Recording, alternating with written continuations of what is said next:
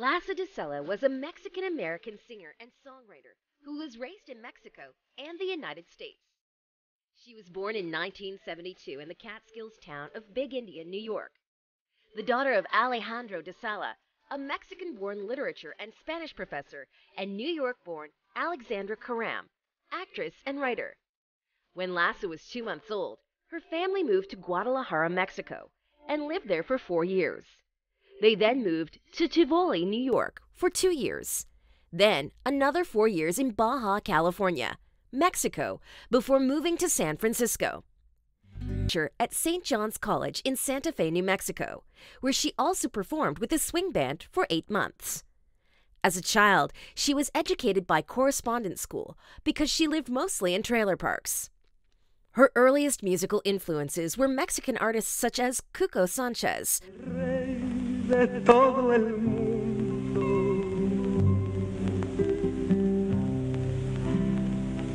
Y tú que nunca fuiste capaz de perdonar. And Chevala Vargas, who would later want to collaborate with Lhasa. De amor y de ilusiones.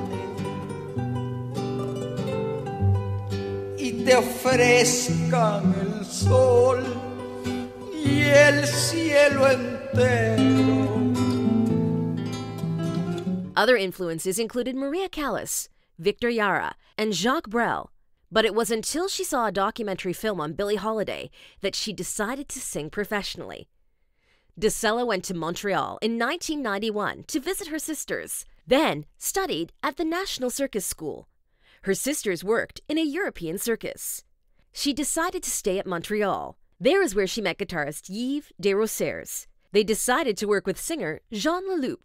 Desrosiers was impressed with the Mexican music she played for him, so both decided to perform traditional Mexican music at the local clubs. After 2 years, they began composing. The first song was Floricanto, a Spanish translation of the Aztec word for poetry, which has lyrics based upon an Aztec poem. I wrote that song with my father, and he had shown me an Aztec poem.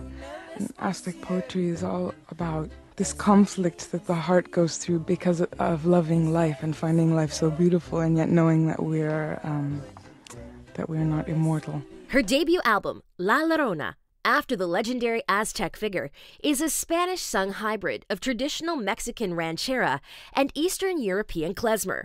It was released on February 4th, 1997. The album was a success. She won a Quebec Felix Award in Canada for Best World Music Artist from Quebec in 1997, and a Canadian Juno Award for Best Global Artist in 1998. The album was certified platinum in Canada. By 2003, it had sold 120,000 units in Canada, 330,000 in France, and 30,000 in the U.S.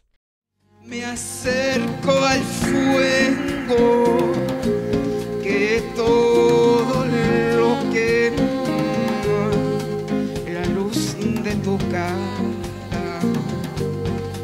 la luz de tu cuerpo, la luz de tu cara, la luz de tu cuerpo. After several years on Lilith Fair tour, she moved to France in 1999, where she joined her sisters on a troupe show called La Maison Autour. She returned to Montreal to record her second album, The Living Road, which was released in 2003, with songs in English, French, and Spanish. BBC Radio 3 named her the Best World Musician Artist of the Americas, one of the categories of the 2005 World Music Awards. Pour moi, la musique, c'est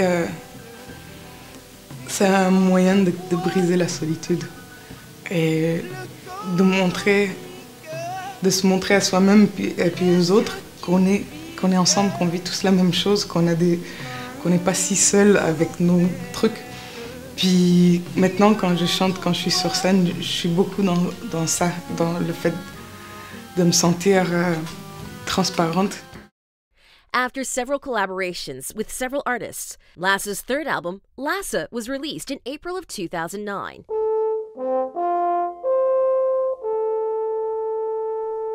In the years before her career was cut short, the Mexican-American singer Lhasa De Sela sold 1 million records. Many kinds of people fell in love with her music, and especially her voice. Lhasa De Sela died after a 2-year battle with cancer at the age of 37. But soon before release, she was diagnosed with breast cancer. She canceled a world tour because of her illness. Sadly, after 21 months fighting cancer, she passed away at her home in Montreal on January 1st, 2010.